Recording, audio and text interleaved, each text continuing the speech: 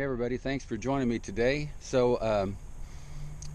I've been doing something that I've been taking for granted, and I know that it would help a lot of people out there because I see these posts, especially people with manifolds. They're saying, hey man, I shot 6% at this stucco and it still didn't get clean. Or I'm trying to do a house wash and it's not cleaning and I had to keep bumping my valves up. What's wrong? Well, there's a couple of things that could be wrong. One is, on a previous video you saw where I was getting screwed on the purchase of my SH. I was buying 12.5% and only getting supplied 7 to maybe 8.5%. The only way I know that is I bought this tester here and I was testing my SH. So this has saved me a lot of headaches. It is a Lovey Bond 147-490. That thing has paid for itself tenfold. Knowing exactly what you're shooting or what you're buying, it saved me a lot of headache. Anyway, it's a little pricey. You can do it by feel and smell and just seeing if you're cleaning, if your mix is cleaning. You can make adjustments. You don't have to have that. It just made it easier. So I'm not real technical, but maybe more technical than I have to be. But I've been doing some tests and trying to come up with some formulas and crap like that. I was going to show you all this running. I've made 10 videos trying to explain this, and I have to yell, and then when I shut my equipment off I have to explain what I just did. So what I'm going to do is I'm going to go through my theories and thoughts, and then you'll have to apply them. So here's my manifold. Now this is going to work for smaller manifolds, bigger manifolds. It doesn't matter. If it's a manifold, it's going to work the same. You can have vacuum manifolds, you can have pressure manifolds. So this actually is a pressure manifold, but we use it as, for a vacuum manifold. So if you think about it as a vacuum manifold, how does that work? All right, so I don't need this vacuum gauge to explain what I'm going to explain to you. So we have to maintain a certain amount of vacuum in this manifold so it will pull evenly. And it's never going to pull evenly. We have some factors. One is, if this tank is completely full, the water line is up here. It's actually pressurizing the water side right here. And look over here, my SH tank is below, so it's going to be a harder pull to bring the SH to this level. And since SH is 22.22% heavier than water, we have another variable too. So you have to take all this in consideration when you're making your adjustments. So the way we do this is turn off all your valves. We're going to get a baseline for where your valves need to be set. So turn off all your valves, open your water valve all the way, start your motor. If it's electric, that's fine, it don't matter. Diaphragm. If you're running a manifold, this is what you got to do. You got to find your baseline. Where it's actually, the baseline is where your pump starts starving and doesn't put out the volume, the distance isn't there. So while you're spraying your gun, slowly turn your water down until, like on this gas pump, I can tell when the pump starts laboring. It's harder for it to pull, so then my pump labors. And then also I can see my stream go down, and it's at about 50%. So I know my valving is plenty large enough to supply this pump to push out through a 1/2 inch hose. Now if you had a 5/8 inch hose, it'd be different, but the concept is the same. So at 50%, with this valve open at 50%, I'm going to split the difference, and let's just go, instead of 75%, let's just go 2 notches down to 80%. Okay, so that's my baseline. So if I open my SH up, let's say all the way, my vacuum drops. Now it's going to pull from the easiest line, which would be my water.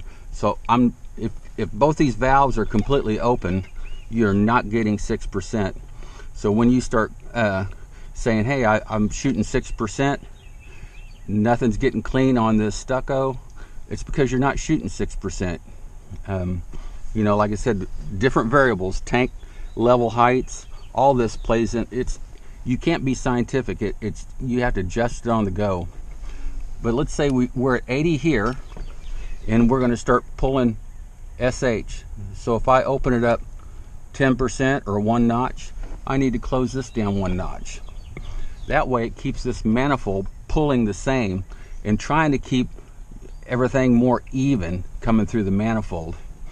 I wouldn't even worry about considering the soap. I just barely turn my soap on. I'm using less and less soap the more and more I wash houses. I mean, it's probably almost like nothing, but just maybe a quarter turn. That's a needle valve, so just barely, you know, just barely lets any soap through. But let's just take this soap out of, let's not complicate it with the soap valve. So if I know that it takes 80% of one valve open to be a perfect baseline for my pump, everybody's pump is going to be different. Even if it's identical, you're going to be different because of how many fittings, the height, the water level. That's always going to change. You just always want to maintain a good vacuum in here, and it will help everything pull evenly. So my baseline is 80%. So let's say I want 6% or a 50-50 blend. So I'm working with 80%, right? 80% my baseline. So I'm going to put this down to 40%. I'm going to bring this to 40%. Now, if the water tank levels and we're all the same, this would be running a 50-50 mix. But we have variables. The biggest variable is that the bleach is 22% heavier. So now I have to compensate.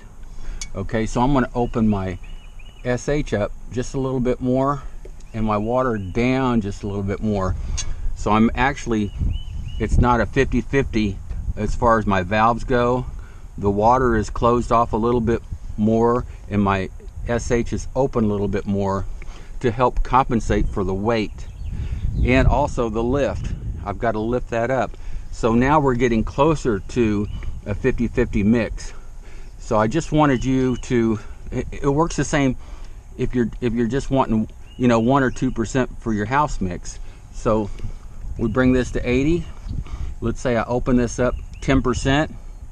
Well, now we're combined 90%, so my vacuum's going to drop a little bit. So I want to drop this down just a little bit and try to get this more balanced, keeping this vacuum the same. So it takes a little playing around to get used to it, but once you get the hang of it and get the feel for it, some jobs I leave the house with a full tank because I know my son works with me, and if we're going to do concrete in the house at the same time, I need this full. So I'm really, you know, forcing water into my manifold, so you have to take that in effect. If my SH tank is completely full, the water level or the bleach level is this high, but if it's down, say I'm down to my last 10 gallons, it's down another 1.5 feet. So all that comes into play. So when you guys are saying I've got, you know, both valves open, I should be shooting 6%, you never will be. It just ain't going to happen. So you have to at least start cutting your water back like this. And the only way, I just went through all the crap with the vacuum gauge, making adjustments and testing with my tester to come up with this. But you don't have to know exactly, but I just wanted you to know that if you're doing a roof and it ain't getting clean, chances are this is your problem. You know, you've got to Like if you're going to do a 6% roof mix, that's about where your valves are. Your SH is open more than your water, but you want them combined at 80%. I hope I'm kind of confusing myself, but you may have to watch this video a couple of times for it to sink in. Once it does, then you get a feel for, where all these need to be. Man, I hope I didn't confuse anybody. All I wanted to do is help you. It was just taken for granted, me adjusting these valves to make it work and doing my testing. And so just wanted to share it with you. Any questions, of course, leave it in the bottom. I'll try to answer everyone. Please like and subscribe, and I'll see you on the next video.